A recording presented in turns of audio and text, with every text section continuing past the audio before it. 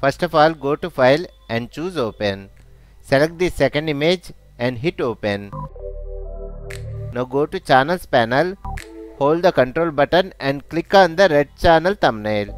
Then go to Layers, go to the Adjustment Layer options and choose the Solid Color Adjustment Layer. Here set the point to the black color. Then type 255 in the red channel. Hit OK. Hide the red channel layer. Again go to the channels, hold the Control button, this time hit the green channel thumbnail. Go to Layers, Adjustment Layer, select a solid color adjustment layer. This time type 255 in the green channel. Press OK. Hide the green channel layer. Again go to the channels, this time hold the Control button and hit the blue channel thumbnail. Go to Layers, Adjustment Layer and choose a solid color adjustment layer. This time enter 255 in the blue channel. Press OK.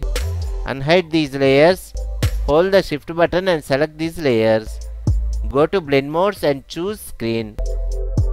Right click on these layers and choose Merge Layers. Take the Magic Eraser tool and erase the remaining part. Now is the time to see the final result.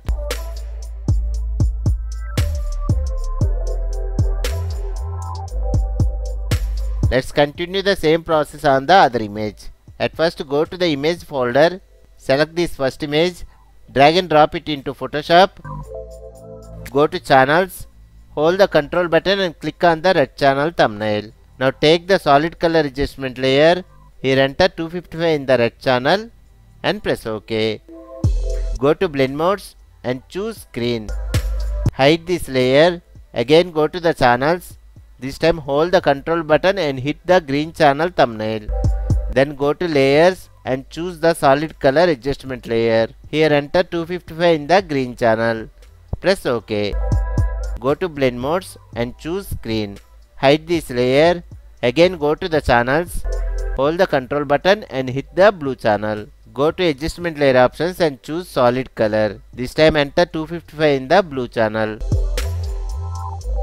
Go to Blend Modes and choose Screen.